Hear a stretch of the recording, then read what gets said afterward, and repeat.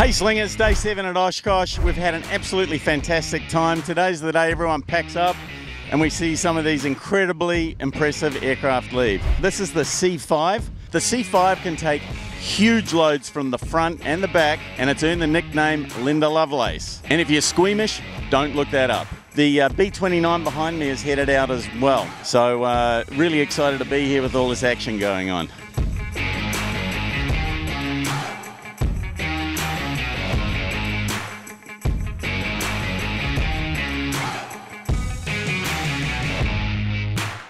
We're standing here at the Flightline, right in front of the most beautiful Constellation, nicknamed Connie.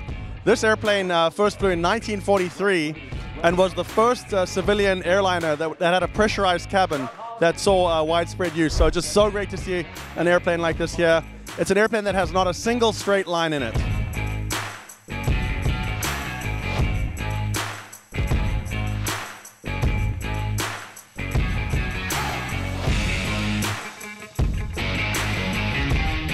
Any of you ever dreamed of flying a jetpack? Well, this guy has. Tell us what it's like to fly this jetpack. Who are you and what is this jetpack? My name's Richard Browning. I'm the founder and chief test pilot from Gravity, and we fly these jet suits. We're here at Oshkosh. It is a pretty amazing experience. I mean, it is the closest you can get to that dream you have of flying, of moving with like three-dimensional freedom in just open space. It is awesome, especially in front of such a great crowd. It looks amazing, and it also looks intuitive, kind of like the modern like hoverboards or one wheels. Is it an intuitive vehicle to operate? Entirely. Even my kids learn to do this. If you're somebody who can pick up snowboarding, skiing, surfing, even riding a bike fairly quickly without overthinking it, you can do it on our tether system, often within probably 5 or 6 goes. Each go is only 3 or 4 minutes. It's very, very quick.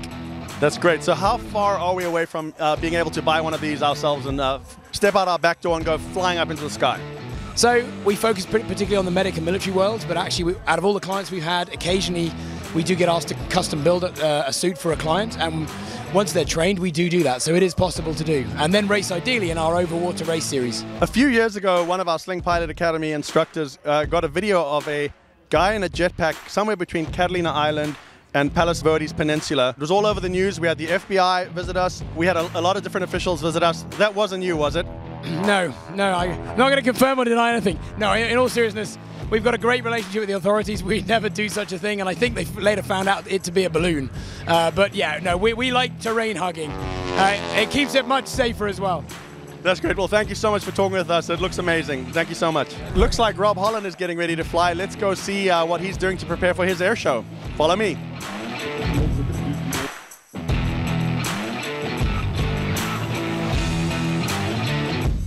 I'm standing here at the Flightline with US Unlimited Aerobatics Champion 11 times in a row, Mr. Rob Holland. How are you today? I'm doing fantastic. So Rob, no one has ever won the US Unlimited Aerobatics Championship 11 times in a row.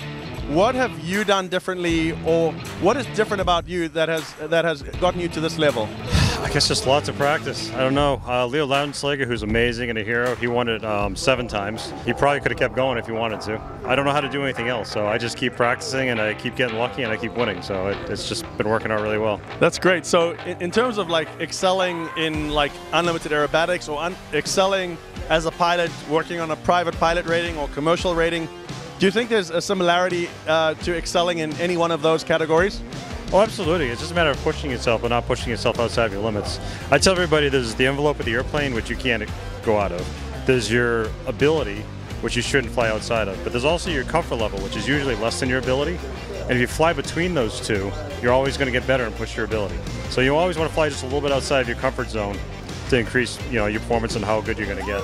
Got it. So there's no progress without envelope expansion. Envelope expansion can be too much and be dangerous, or too little can be just as dangerous. Exactly. It's like the old saying, you have 100 hours, you have 100 of the same hour. You want every hour to be different, so you're constantly learning and building new skills. That's great advice. So rumor has it that you may have got a rating at Sling Pilot Academy. Is that true? That is true, yeah. I guess it was just over a year ago, maybe a year and a half ago, I did my MEI, got my multi-engine instructor rating there. It was a blast. I had so much fun. It was a good time. That's so great. So someone even flying at your level, there's always another height that you can reach. Oh, there's always something else to learn. That's the beauty of aviation in general. There's always more to learn. There's more ratings to get, more knowledge to obtain, more skills to accumulate. That's great. So now you're getting ready to do your air show today. You're going to pull what, 9, 10, 11 Gs. What do you do to prepare for an air show like the one you're going to do today? And how do you make sure that you're in good physical condition and mental condition? You know, I am safe. What do you do to achieve that on a day like today with the sun beating down, humidity, people everywhere, lots of chaos? How do you do that? I mean, there's a lot of steps to it. I always tell everybody that everything you do in the air is just to validate what you figured out on the ground.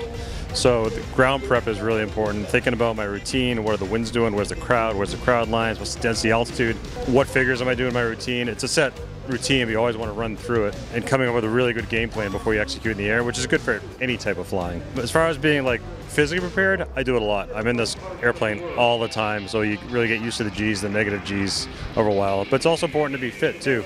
I'm not the most physically fit person in the world, but I do try to go to the gym, 3 or 4 days a week.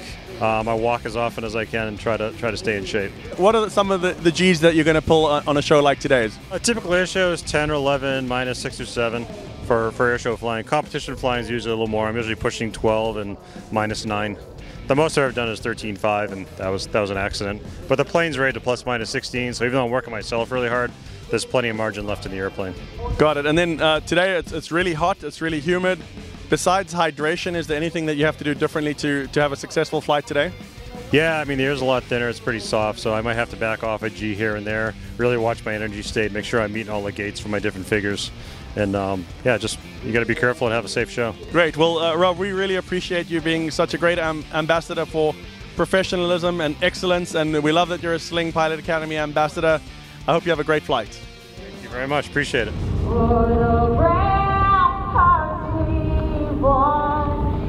Ladies and gentlemen,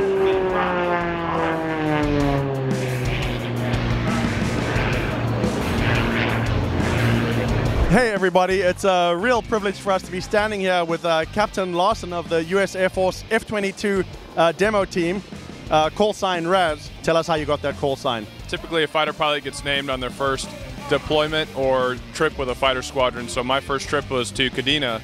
So ZZ is on the tail of all the Kadena fighters. So my call sign stands for at Kadena, and then the R has many meanings. And there's also a Taz out there in the F-22 community, so we're Raz and Taz. So we were just so impressed that we've been watching the F-22 demonstration every day and just talking about how aggressive it's been and how it's been just such an impressive close-in show that you've been presenting to us. We didn't know it was you. We're so happy to meet you. Tell us what goes into putting on a show like that with the F-22. So for the show itself, very basic maneuvers, well within the flight control envelope of the jet.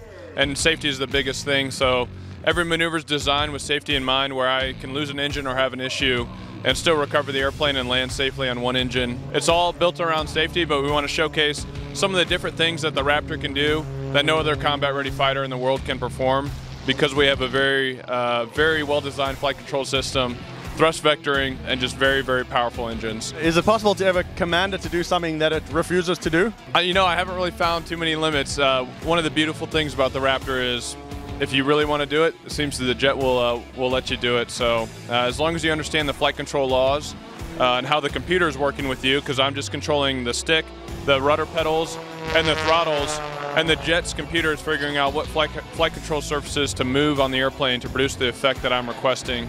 So as long as you understand how that works, you can do what you want to do in that jet. So in your Cobra maneuver, which was very impressive, how many Gs are you pulling during that maneuver? So relatively slow speed maneuver. We're in what we call pitch rate command, where the jet will actually command 20 Gs.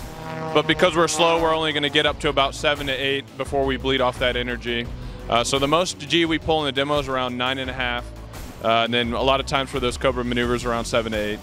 Got it. So the 9.5 Gs, you're probably pulling in one of your real tight turns? That's right.